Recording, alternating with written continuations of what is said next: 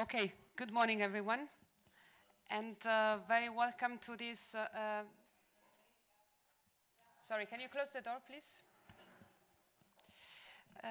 So good morning, everyone, and very welcome to this second day of the International Workshop on Financial System Architecture and Stability. We had an intense day yesterday with a combination of presentation of academic papers, but also a first keynote speech with José Manuel Campa, so from the European Banking Authority. And then in the late afternoon, a policy panel with quite different views about the state of the EU, let me say, regulatory framework and its capacity to face and prepare for future crises. This morning we have another keynote, and I'm extremely pleased to have Xavier Vives. He's a professor of economics and finance at IESE Business School and is the director of the banking initiative within the school. He has a long career with a long list of publications in peer-reviewed journal, but also a lot of experience in advising policymakers. Without further ado, I'll give the floor, the screen, let me say, to Xavier. Many thanks for being with us. Thank you very much. Thank you for inviting me, and apologies for not being able to be present physically in Brussels. I'm sorry I missed the program, which looks very interesting from what you said just now. Okay, so let me share the screen so that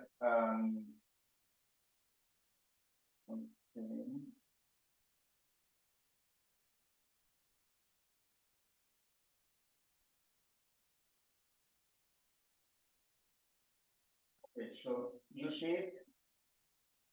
Yes, very well. Yes, perfect. Thank you.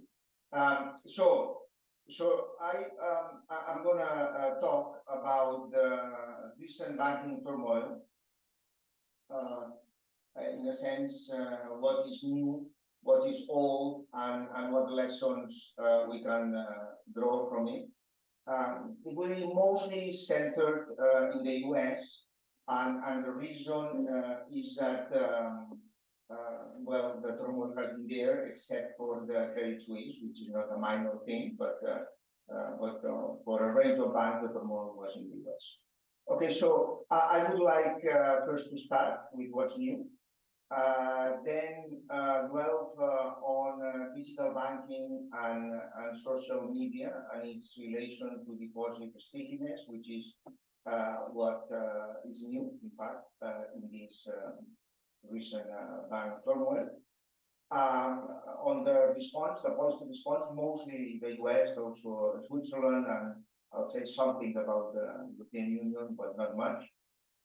And then I will try to draw some lessons for regulation and supervision. So let me start just by reminding that at IESE, I have coordinated for a while a series of reports precisely on those issues. So I will draw on those reports, and so these are the 5 reports that we have published with CPR up to now. And in fact, the next report will be precisely on the topic of the recent bank turmoil and whether regulation and supervision are adequate or not, or whether new policy measures should be taken. All the reports are available at the website of the banking industry. Okay, so what is new in the crisis and why are banks fragile? So let me just review quickly in a very schematic way why are banks fragile. So here we have a diagram where we have 3 main factors which impinge upon here what I call the degree of strategic complementarity of the action of investors, of depositors, which are basically the degree of co-movement of its actions, and which are determined by the balance sheet structure of the intermediary, the short-term leverage, the liquidity ratio, and other parameters of the balance sheet, by market stress indicators like the competitive pressure, for example, to obtain deposits, or fire sales penalties when you have to liquidate part of the portfolio, like now exactly has happened in the US with the losses when the Silicon Valley Bank and others had to liquidate bond portfolios at a loss. And then finally also information parameters and transparency, like for example, public signals in the previous crisis, in the global financial crisis. It was crucial the price of the certain derivative indices of subprime mortgages securities, which gave an early alert that something was wrong, and in fact that served as a coordinating device for a run that happened on a structured investment vehicles at this point. Information has been very important in the current turmoil, as also I will, and information dynamics, as I will explain now, on impinging upon this degree of strategic complementarity. When it's large, this degree of strategic complementarity, there may be multiple equilibria, which impinge on fragility, and in fact, also it may happen that small changes on parameters have large effects. Okay, so one of the factors is the competitive pressure, in particular for funding in banks. And so just a reminder that competition for deposits and systemic risk are linked. Because the instability of a bank may spill over to other banks via competition for deposits. Okay, so typically then, when a bank is in financial distress, the demand for insured deposits goes down, not for insured ones, because the insurance is credible, and then this distressed bank offers high deposit rates, in particular when the deposit instrument funds bear the cost of failure, but the rival banks have also to offer higher rates to compete with the distressed bank. So this in turn raises the distress probability of the rival bank. In the past crisis, for example, in Spain, the bank that gave better deposit rates was the Banco Espírito Santo from Portugal, which subsequently failed. Okay? And in fact, the Bank of Spain and also Bank of Portugal were so worried that said that other banks could not match or should not match this need to increase the remuneration of deposits. So there are papers that test this contagion and this systemic expectational contagion with banks linked to competition for a pool of deposits. And this Egan et al. Paper, there's a model which I can work a long time ago with US bank data, and it provides a quite interesting analysis, just as an example, also in the period of the global financial crisis. Okay. Now, let's go to the Silicon Valley Bank drama. So this is like a little bit with a timeline of what happened to Silicon Valley Bank. So we don't have to look at everything because there is many things happen, but just let's look at the beginning. On March 8th, the Silicon Valley Bank sold 21 billion worth of securities at a loss of almost 2 billion. Okay. Then they tried to patch this by raising capital, and they had trouble raising capital. The next day, the shares plummeted by 40%, more than 40%, and also a lot of the market value of not only Silicon Valley Bank, but there was contagion to other major banks. And the next day, the bank collapsed. This triggered a crisis of some regional banks, triggered the response of the Fed, launching the bank term funding program, which lent money to banks with collateral value at par, which is something remarkable. And well, there were problems at Signature Bank and other banks, Biden and Yellen and all the authorities at the Fed made declarations to assure that depositors were sure, more or less, with implicit full deposit insurance. Now, let us concentrate on the collapse of the Silicon Valley Bank in the crucial days, March 9, 10. In 10, the bank, the March 10, the bank was shut down.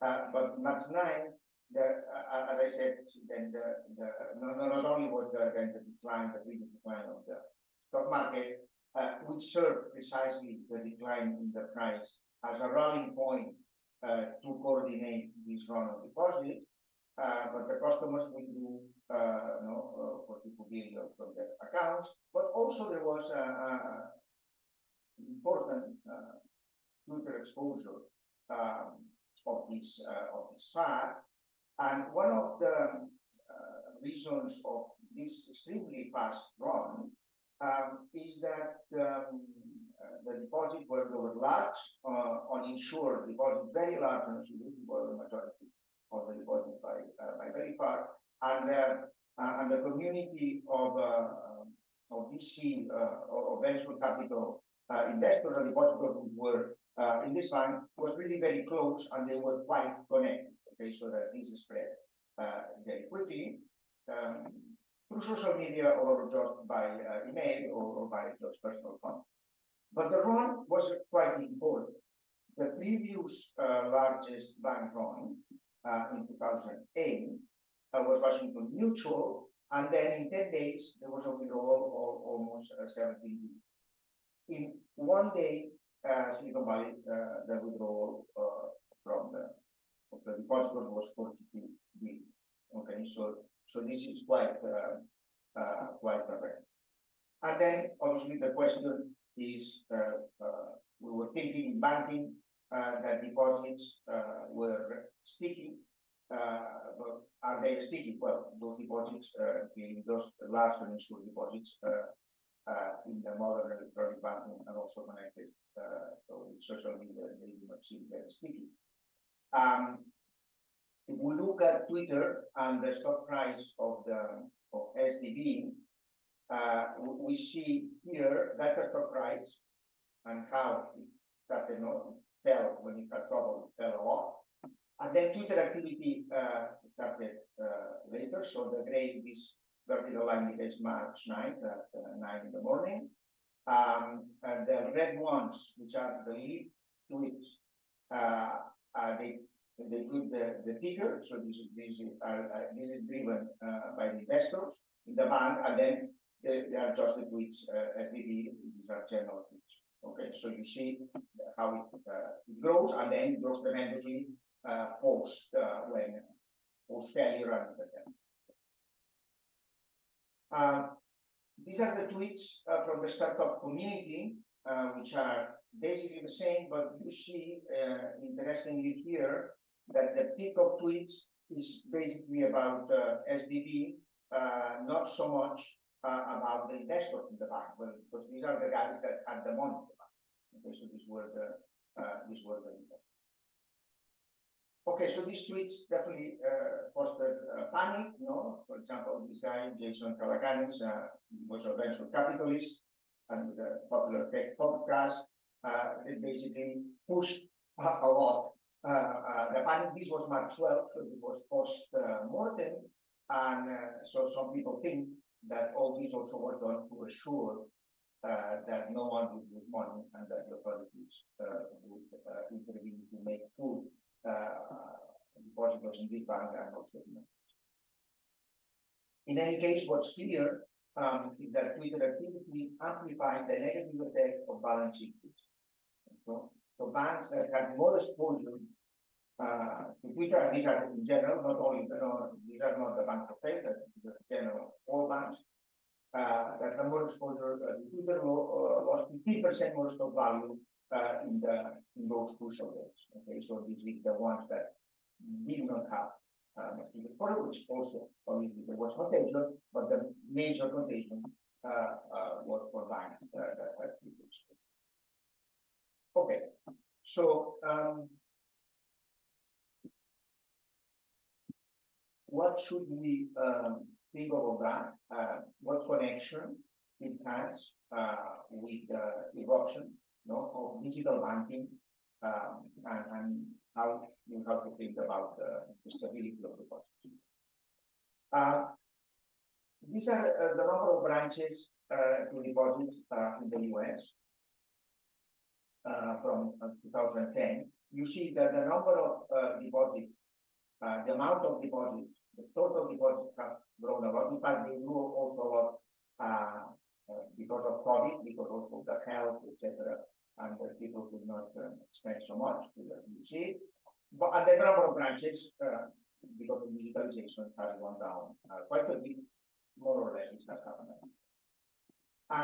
If we look at specifically at the branch density of banks that fail, they have to say that the branches of total deposit.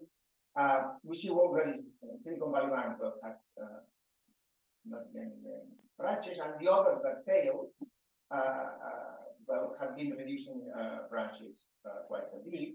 It's not that if you reduce branches you fail, it is rather that a lower branch density reflects the type of clientele you have, okay, and which are more related to large uninsured deposits from corporations and tech-savvy households that can use electronic banking to move funds very quickly, and that they will do it, among other things, because they have large uninsured deposits.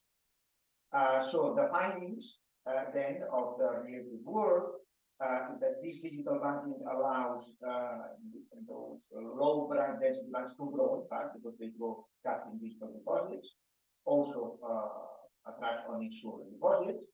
But then the problem is that when interest rates increase, as it happened recently, and economic conditions worsen, like for example, then you got to go to the venture capital, those large deposits people change stores, and they change stores as quickly as they went in, they go out. Okay, and in fact, banks that make large investments in IP had lower branch density in 2022 and lower stock returns around the failures of SBB or first report. Okay, and during the first quarter, banks with low branch density saw large withdrawals of mostly financial deposits. And here there are just slides which are exactly all the three things I have mentioned. So let's go over. The interesting thing is that precisely the banks that were not had more branches. So in a sense, this can be taken as a process that less digital depositors, then they did better post-crisis. Okay, so that to say they did not have so many depositors, and this reflects in the stock. So other work confirms what I just said. In banks with a digital platform, deposits go out faster and the cost increase is more when rates rise. For example, 100 basis point increase in Fed funds, BTC deposits grow more for digital banks than for non-digital banks, both for deposits. Digital banks with higher internet usage have more pronounced deposit outflows. Digital banking is more than deposit remuneration when the Fed increases rates, and also some estimates of the deposit franchise value, which is discussed with the integration, so are quite lower for digital banking, particularly those that have a growth rate relatively high. Okay, so this is just an example of that. Deposit losses at bank digitalization for the digital ones is larger than for the non-digital ones after the crisis. Okay, so what's the US response? Here, one question is whether this bank was a canary in the mine, in the sense that there was other banks similar potentially in trouble. The answer is yes. The Citibank Bank with the same weaknesses, although this was particularly weak. Okay, the loans are triggered by losses in the bond portfolio. They are undiversified in assets and liabilities, concentrated on long-term deposits, was overinvestment in long-term securities with no appropriate hedge. They mismanaged interest rate and risk. In fact, they had no chief risk officer for a while. They did. In the government, the board of directors was unqualified, so was involved very diverse, was unqualified. They relaxed also from the regulatory point of view prudential requirements and stress tests on the impact on the lobbying of different banks. Supervisors would a little bit sleep at the wheel. And then at the end of the day, if we look at the losses in value of US banks because of market losses, this is quite important. Okay, so this is more than estimated $6 billion loss because of market losses, particularly in the portfolio. So this means it's not only a potential for liquidity, as we see the two banks, different cases, another bank that may be weak. You know, if we look at the equity asset ratio for US banks, mark to market, the red is previous to the crisis, the black is after the crisis, and this is FTP. You see that here was centered in the positive in one, and here there is quite a bit of banks which are in the red, in the sense, no, they have market losses, important market losses. It doesn't mean they are going to pay, market, but still it's well. The US response was to use the systemic exception and the banker funding program, as I mentioned before. And then the debate is how to revise regulation and supervision, and whether to reform deposit insurance. Okay. The four takeaways of the review of the text are that Silicon Valley is both of directors and management failed to manage the risk. Supervisors did not fully appreciate the extent of the vulnerabilities. When supervisors identify the vulnerabilities, they did not take the sufficient steps fast enough. And then also the regulatory problem that certain medium-sized banks had relaxed regulatory requirements because of a change post-Dodd-Frank on the economy. Okay, let me just go over the evolution of the insured deposits. And on deposit insurance, just one remark, and then I'll tell you what you were thinking about. Well, deposit insurance, as we know, fosters more hazard anti-staking, makes banks more aggressive. However, if you have fair and risk-based premiums, banks then have reduced incentives to be aggressive in certain trade. But in practice, deposit premiums are insufficiently paid and procyclical, and in fact are punitive for some institutions. That's to say, the survivors after the crisis pay the bill and help their banks subsidize risky ones. So this is not a very good example. So let me just show you in the US. The assessment rate is what the banks pay for deposit premiums, and this is what happened to the deposit insurance fund. As you see, in crisis, when you have a crisis, the deposit insurance fund, okay, is depleted, right? And then you have a problem. But then the assessment, so as to say, the charges are to the bank survivor. So this is completely.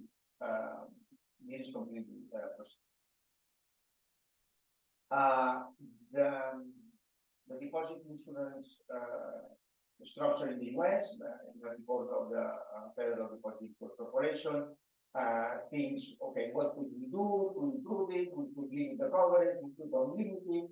I think it's considered options, or targeted coverage, which basically they are thinking of protecting more the business payment account. Okay. Is this a good idea or not? This should be good. Okay. I will just skip what happened to Credit Suisse. Maybe we can discuss it if you want, because I just want to draw the lesson. So the evolution in Europe, so just to have a note, are we in trouble?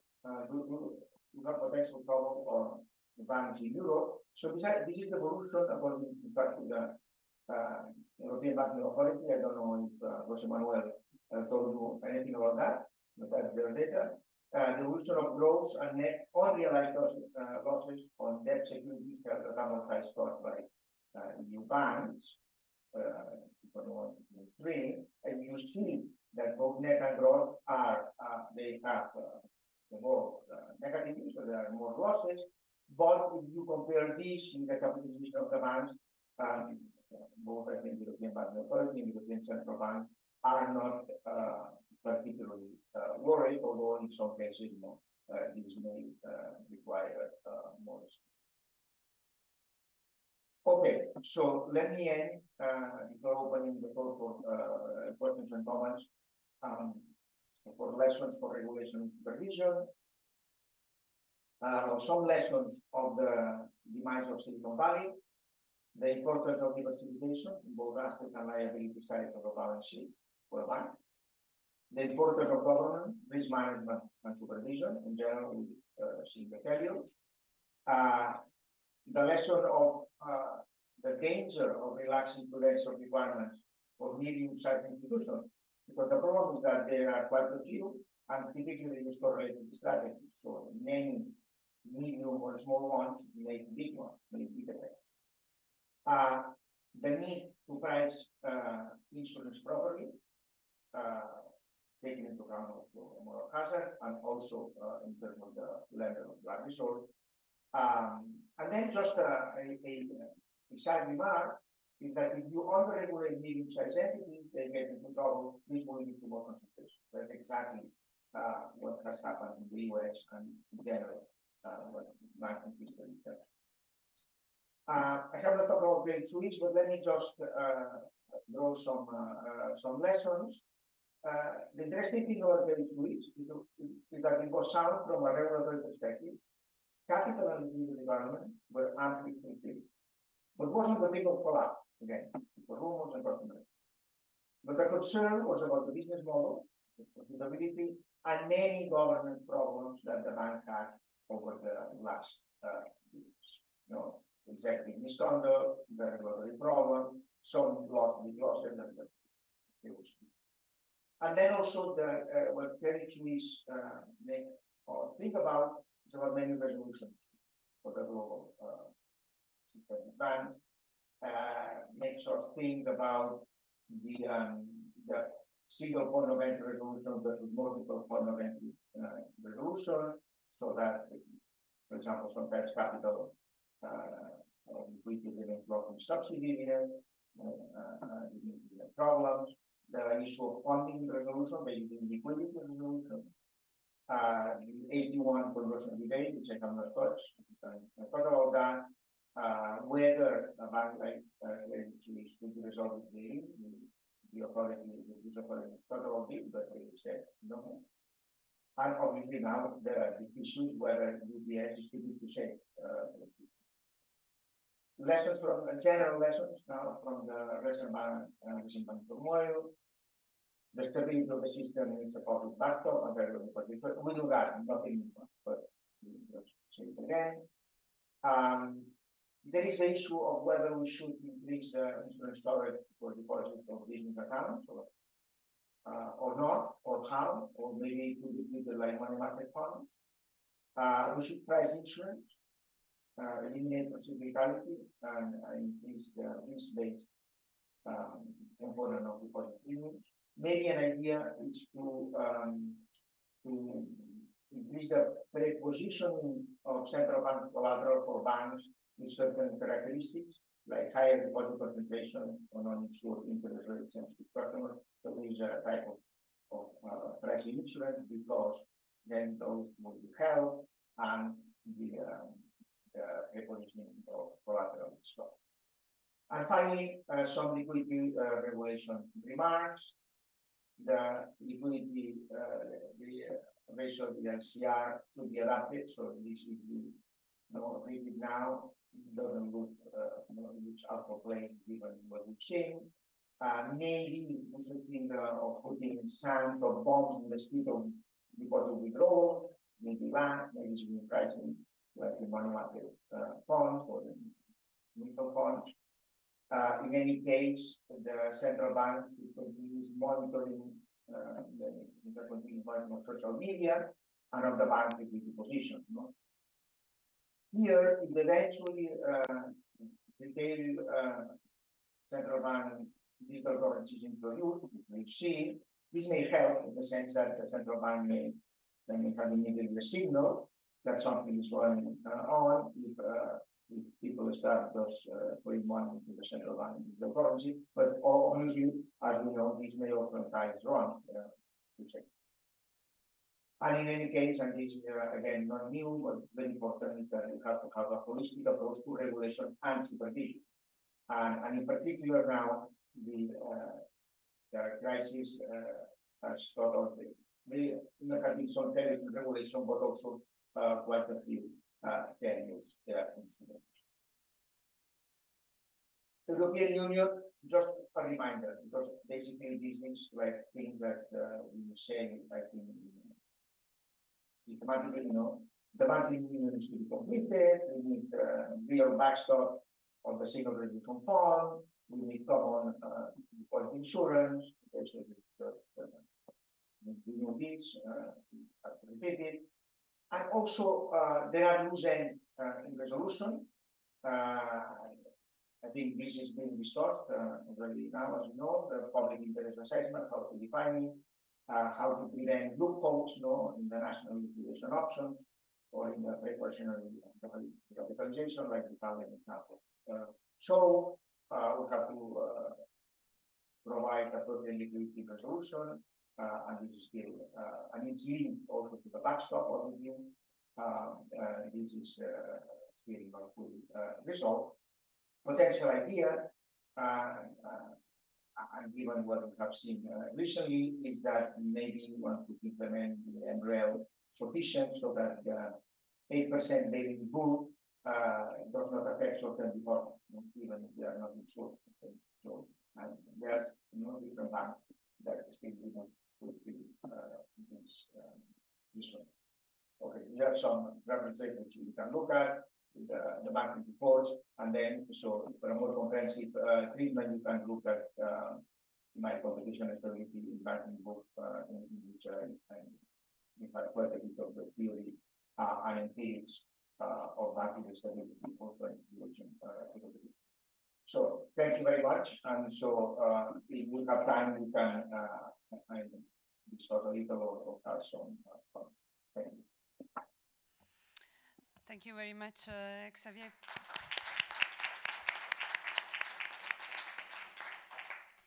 Thank you very much for this very interesting and detailed also reconstruction of the events and the drivers of the events. I think it complements very well parts of the discussions that we had yesterday.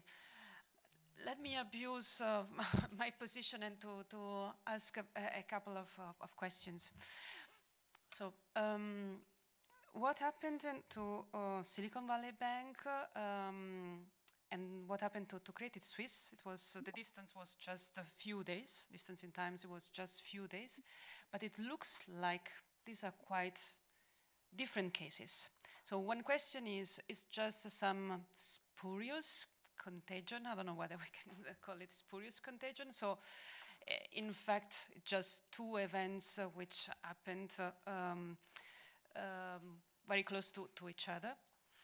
The second thing, if I understood correctly, in practice, the losses in the bond portfolio was somehow the trigger in the case of Silicon Valley Bank. Then, I mean, of course, the structure of the deposits and the kind of depositor made a big difference. But my question would be, is it the case that monetary policy stance is more impactful on banks which, for instance, have digital platforms or in general digital banks? And then second point is about EDIS. So no, it's more than a decade that we are discussing EDIS, and what we got also yesterday is that the political willingness to actually complete the banking union is missing. But also one of the points that it was mentioned yesterday is that it is a fact that national deposit insurance schemes are in many cases underfunded, not fully funded, and some cases even underfunded. So can we really think of expanding the coverage also to SMEs in a credible way? You clearly said we need to have credible deposit insurance, because otherwise it may lead to a perverse effect, if I understood your argument. And then the second point, can we really devise a system that is politically acceptable? I don't know whether reinsurance is actually something that is feasible. Thank you. And then maybe we can also, sorry, I really monopolized a bit the situation, but if there are other questions, maybe maybe I should, because there are quite a few, so otherwise it will be too many. Yes, please. So quickly, let me go to your interesting question. So yes, the US crisis and Credit Suisse are quite different. Although there is a connection, I would say that the question in both parts, SVB and Credit Suisse, at the bottom is the business model of the bank. Okay, and in this sense, both were problematic for different reasons. Okay, and so this is kind of an underlying question, but it's true that the cases are quite different, and that if the US banking crisis would not have happened, Credit Suisse would have gotten in trouble, possibly, but later. Okay, so yeah. Second, yes, the losses of our portfolio, are the trigger, and then the public signal of the bank stock. And yes, what it seems that monetary policy is transmitted to one what would be to digital bank, and because they respond more as it seems, for example, non-deposit rates respond more to the changes in the base rate than in other banks, and I, for example, the regional thing is clear. So you have a bank which is digital, that if you not remunerate more the deposits, this will go fully. Okay, and if you are in a bank with branches where people are more traditional and so on, so you think they will take more time. So I think the answer. Then on what can we say about the common deposit insurance? I think the restriction is very fundamental, and why it not happens is because of an extremely fundamental reason, is the lack of a fiscal union in Europe. So the idea, I think, that there can be a full common deposit insurance without a much higher degree of fiscal union, I think that's why it's not going to happen, because it's basically recognizing that we need a much higher degree of fiscal union. I think there's no other way it has been, and I think that's a political obstacle. Now, it's true that the deposit funds are typically underfunded, and in fact they are underfunded. There is a crisis, and then you charge, the bank that remains. Okay? illustrated in the UN, but it happens everywhere. And then the issue whether we should extend coverage to kind of this, but I think it's controversial. I am not sure it's a good idea. Among other things, because of credibility of number one of credibility, and also because maybe there could be other ways, like thinking maybe they could be treated as money market fund, okay, which the firm understands also that it has may have some fluctuation. Still, I would say it's an open question. We need more. So there are pros and cons. Thank you very much. There is Rim, please. Thank you very much, Xavi, for this very comprehensive presentation. I have one question. Yesterday we had a long day of discussions on the regulatory framework, the Basel regulatory framework, whether it is I mean, of course, it is there, all written as a global standard, but then the implementation has not really followed. For example, in the European Union, it's deemed, I think it's clear, not compliant to the international standard. So in your view, do you think the current Basel agreement, at least the one that has been agreed or pre-agreed in the European Union, is the right answer for prevention of banking crisis? Sorry, could you be specific what agreement are you talking about? The Basel agreement, Basel 3 agreement, Basel. The Basel. Joint implementation of Basel. Okay. Here, yeah, I mean, obviously, there is, I think, the industry that wants to slow it down, and so this will be very onerous. No, both on the IESE the same, that very costly, reduce credit, etc. And then, well, some authorities that say no, that this should be implemented. So my view is that I think it's good that it's implemented as thought, you know. But the idea that we will solve the instability and the banking problems with capital, only with capital requirement is wrong. Fair to say, it's not enough.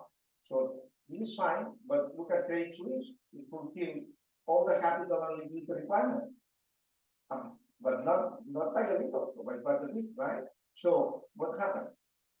So this means this is more, if you want, a failure, I would say, of supervision and governance, right? So so I see rather that apart from this type of regulation, that the whole I see basically is more, for example, in the US and the medium-sized institutions, you know, that this should be revised. But apart from that, I see that the emphasis probably should be put more on supervision and governance, okay? And the qualification of the board. So still, I think there are many boards which are not welcome, unlike the SDG. So the SDG said we have a very good board, very diverse. It ticked many boxes, except the one on expertise on banking. Okay, maybe there was one. It seems there was one that had some experience. So this obviously does not be what it is. Thank you, Xavi. But one question on the governance and the qualification of the board members. Who is going to certify the quality of the board members and their capability really to manage a systemic bank? Well, in the way this is done by the supervisory mechanism in the ECB in Europe. This is done. But probably I would say it should be strengthened. And one thing maybe that should be considered is that when there is an opening on a board, or that it has to be paid, there should be an open call, and this should be transparent. Okay, so because otherwise there is a kind of, you want a close knit between the companies that advise boards, right? So these consultants, not that advise board on the same board, and probably they may need to, I mean, maybe not enough there, goes 21 there, so maybe this would help, okay? And then obviously, so if the supervisor sees that the board is completely unbalanced, that there are very few people that know about banking, I mean, it has to say it, okay, so this board is not appropriate, This does not mean that 100% have to be banking experts, but you have to be, there have to be sufficient people knowing what is a bank and how banks operate and what of the intricacies of banking is there. Okay. Thank you, Xavi. Any more questions for Xavi? Yes, Alessandro. So, yeah, thank you very much for the very interesting keynote. Alessandro Scopelliti from Caio 11. I would have one question actually related to the point that you were making about strategic complementarities of action from the side of the investors and also possibly on the side of the banks. And also the point that you mentioned about the too many to fail and correlated strategies. And I wanted to link also this with the point that you made about MREL, TLAC, and in general the need for banks to make sure that they fill this shortfall in terms of MREL shortfall.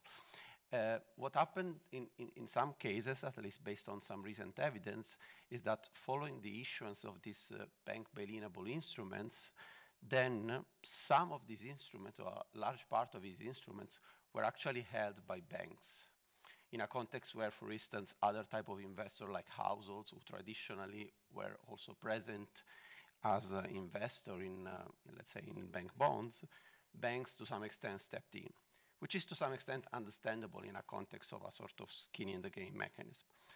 But my question is whether, to what extent you think, also in light of the consideration you were making before in terms of strategic complementarities, too many to fail correlated strategies, to what extent these cross-holdings of bank bonds, particularly of bail-inable bank bonds, may create some potential risk for financial stability and to some extent even endanger the actual possibility to implement resolution. Think about what happened about Deutsche Bank when at the point when there was the concern that Deutsche Bank was heavily exposed to the 81 instruments issued by Credit Suisse.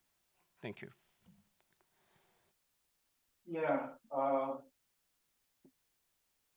no, it's true that I guess that it would be better if those bonds were held on a more diversified base. Okay, so I don't have the numbers now here in mind of the concentration,